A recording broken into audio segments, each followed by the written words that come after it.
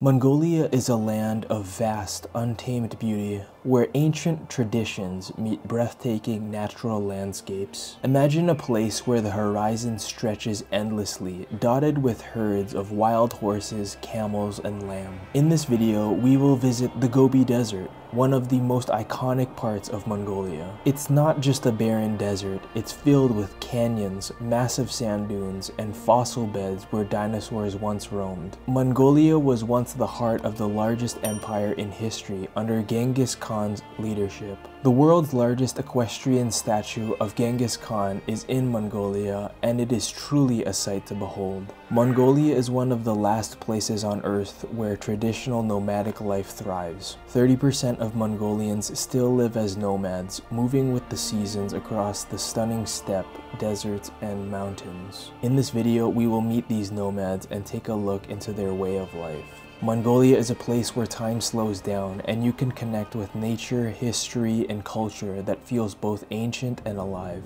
We'll start this video in the country's capital, Ulaan Baatar, where we will be trying horse meat for the very first time.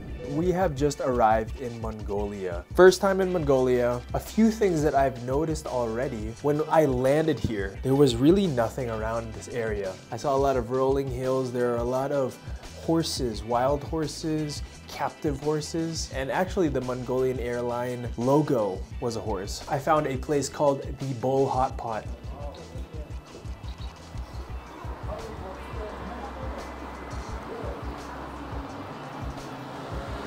There's a lot of people walking around the street. It's pretty unique to see. It makes it seem pretty safe around here. We are going to choose our soup base. This Mongolian beef bone soup looks good. This is the most interesting to me. It is the horse meat, the beef pizzle. Beef pizzle is actually the bull penis. I don't know about this penis. I don't know if I'm gonna be able to eat all that.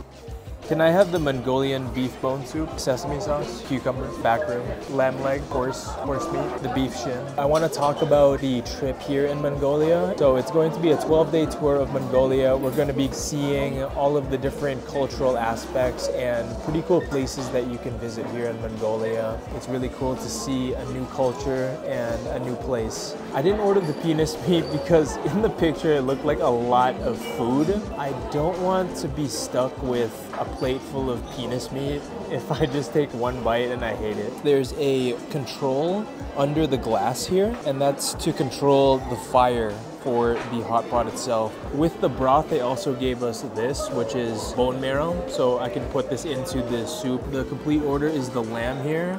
We have the beef shin. We have more beef here, and then this is actually the horse meat right here. We have this sesame sauce and also this seafood sauce, they call it. Bone marrow in here. Going to start with the beef back rib. This pickled garlic is really, really good. I'm gonna dip it into the sesame sauce. The sesame sauce gives the meat kind of a peanut buttery flavor, but the meat is very tender, very good. The broth is subtle. Oh yeah, I think that seafood sauce is way better. The bone marrow, there's not much of a taste to that, it's just gelatinous. Right here we've got the beef shin. Into the hot pot it goes. This is gonna be pretty interesting. I've never had beef shin in my entire life. This is my favorite thing here, the garlic. All right guys, let's give the beef shin a try. This is what it looks like.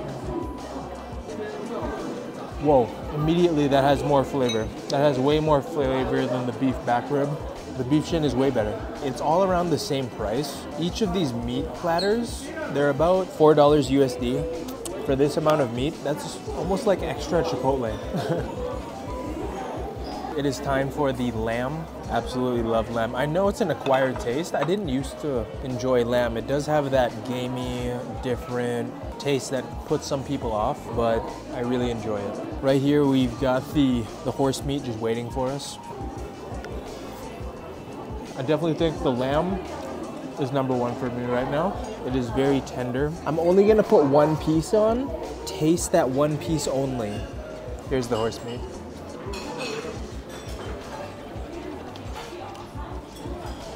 Oh.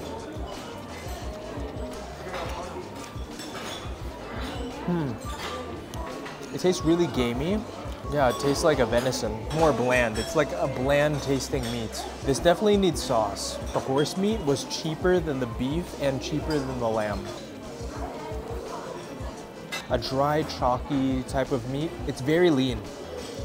It's good protein. The brushed stainless steel Genghis Khan equestrian statue outside of Ulaan Baatar is a must visit for anyone seeking history, adventure, and jaw-dropping views. You can actually walk up inside the statue and stand on the horse's head for a closer view of the finer details of the statue. Standing at 40 meters or 131 feet, it is the largest equestrian statue in the world, symbolizing the power of Genghis Khan, the man who built the largest empire in history. 1 kilometer east of the statue is a statue of Genghis Khan's mother, Yolyn. She gazes back at her son in the distance with a backdrop of breathtaking mountains. Below the shining statue is a museum showcasing ancient artifacts, giving you a deep dive into Mongolian history and the Khan's legacy. This statue is located at the legendary site where Genghis Khan is said to have found a golden whip. This statue reflects both Mongolia's past and enduring spirit. It's a powerful, modern symbol of Mongolian national pride.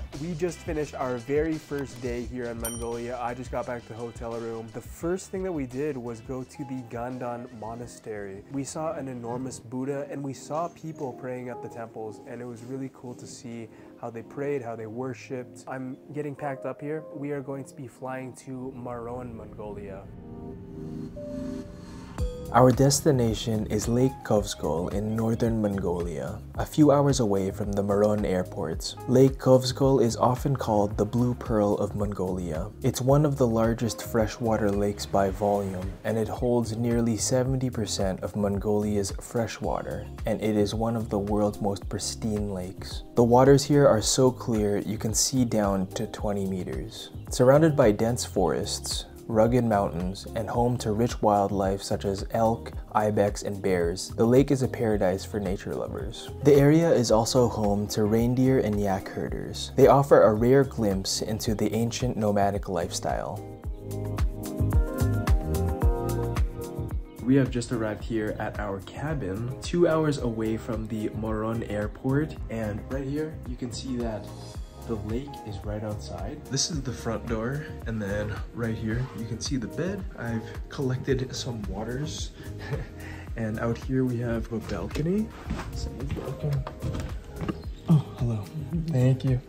And then right here is the bathroom. Right here, let's check out the shower. This is the first time I've seen this. It's all wood. The actual building is really cool. There are these two circular like cabins that we're staying in, and it's powered by solar. I saw solar panels out there. On the way here, I did see a lot of yaks. Saw a lot of goats, lamb, cows, a lot of farmland, a lot of clear, peaceful spaces here. It reminds me of how open and beautiful and nature-esque Switzerland was when I was driving through Switzerland. While we were here, we were able to visit a yak family who raises yaks, milks yaks year-round. This yak herding family has practiced the nomadic lifestyle in this area for over 50 years. See if you can spot which of these animals are yaks, cows, or yak-cow hybrids. The main product this yak herding family collects is the milk of the yaks. With the milk, they can create many different milk-based products, and they bring them to the city to sell.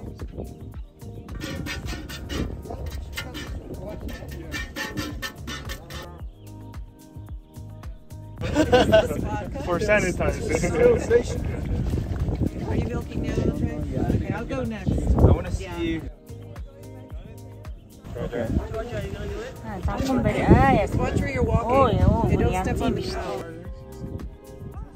Wow. The family invited us into their ger to try the yak products. Welcome home. Thank you. What's your hat, everyone? Mongolian nomads live in circular huts they call gers. These gers have everything they need to live in the area for the summer. It was an intimate feeling trying yak products in this nomadic home. She's gonna boil the milk. After boiling, with the remaining milk, she'll make yogurt. And then with the yogurt, she said she'll make a curd. Also, sometimes she also makes cheese, she said. Oh. I'm gonna show my family that I've eaten yak products. So mild. Very mild butter. Yeah, his son. You can put it in your tea or in the water. The Philly cheese is made from goats, so. They boiled the fresh yak milk right in front of us. The warm yak milk tasted just like cow's milk. Very comforting. We also took a boat across the lake to the reindeer people. The Tasatan people living near Lake Khövsgöl in northern Mongolia are one of the last nomadic reindeer herders in the world. They rely on reindeer for transportation, milk, and survival, moving their herds through the forests and mountains. Their unique lifestyle is deeply connected to nature, and they maintain ancient shamanistic traditions. Seeing these reindeer was a rare glimpse into a vanishing way of life. I was really surprised at how the reindeer looked, especially the horns that they had. They had fur on them. There were 3 different reindeer that we saw. They had different coats, different horn lengths, but one had enormous horns. It was beautiful. The fur covering the antlers is called velvet. This velvet contains blood vessels that supply nutrients and oxygen, helping the antlers grow. Once fully developed, the velvet is shed, revealing the hardened antlers beneath.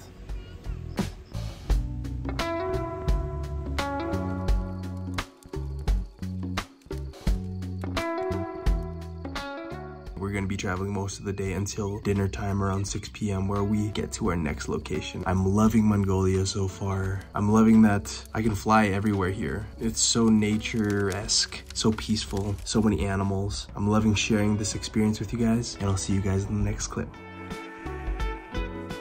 Mongolia is full of life. Everywhere you go, you see the signs of the ancient nomadic lifestyle. This next location will reveal to you what a modern Ger will look like if you visit Mongolia.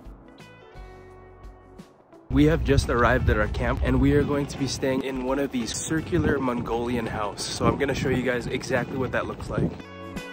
This is mine. We're number 5. We've got a bed. Cool, so this is the bathroom. Hello. The shower, the toilet. Tiny. I'm still wearing my backpack, so it's kind of tight. This is the entrance. Cool little skylight up there. Over here is more huts. Go back in here. Shut the door. It's like a little hobbit door. This stove, I believe it's for the winter time. So there's no chimney that goes all the way up here. You see that hole right there? I want to give you guys my first and honest impressions of Mongolia. It's one of the cleanest places I've ever visited. It looks so untouched, and I asked my guide about this and he said that it's because there's not many people in Mongolia versus the amount of land that they have. So a lot of this area, a lot of this space is farmland. A lot of it is used to raise livestock, and that's why it seems so pristine. And it is pristine. It's so beautiful, it's so peaceful, it's so clean. Coming from big cities and everything like that, it's really refreshing to come here. The food. Okay, so the food is really good here, especially for me because I'm a meat eater. There's a lot of different types of meat that they serve here. They serve lamb a lot. There was lamb at almost all of the places that I've eaten in already. I wanted to just give you guys some honest thoughts before I go to sleep here. I'll see you guys tomorrow. After visiting the ancient capital of Mongolia, we visited the Gobi Desert.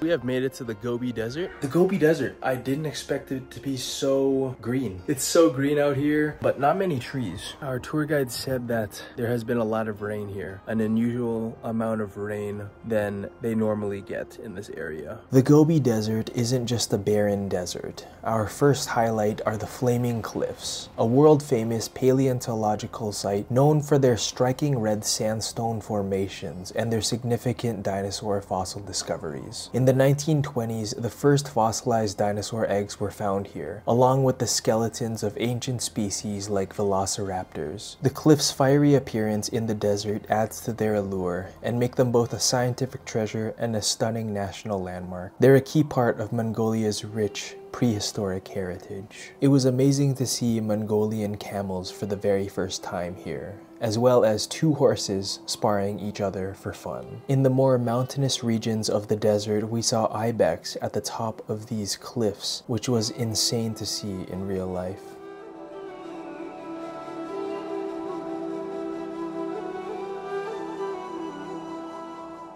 Our second highlight of the Gobi Desert is Yolyn, or Eagle Valley, a stunning gorge nestled in the middle of the desert. Despite its desert location, this narrow valley is known for its ice field, which can remain frozen even in the summer. The area is rich in wildlife, including ibex, sheep, and vultures. The towering cliffs and dramatic landscape make it a cool, unexpected oasis in the arid desert, offering a unique contrast of ecosystems and peaceful retreat for horseback riders and nature lovers.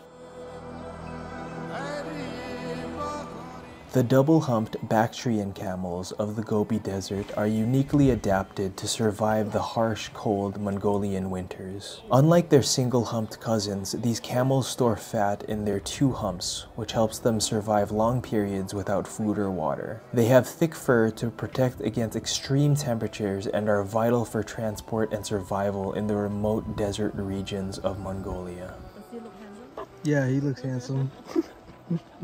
I heard him burp. Oh, really? Yeah.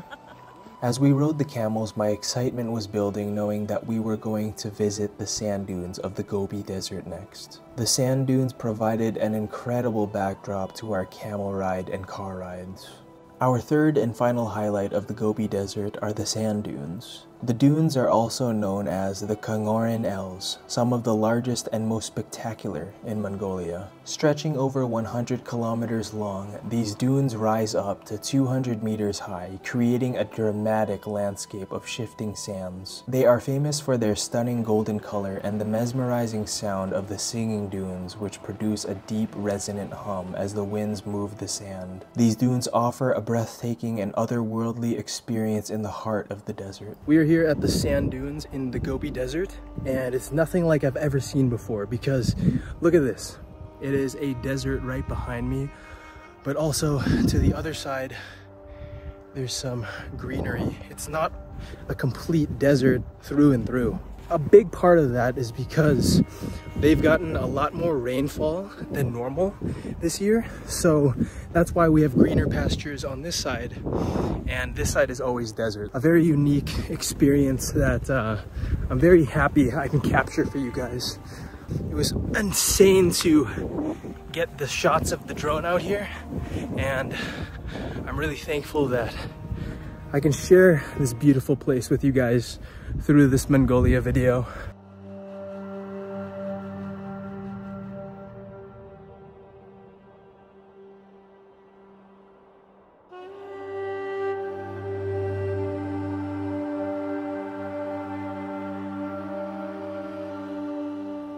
Mongolia surprised me around every turn during my time there. It's difficult to express to people how beautiful Mongolia is with just words.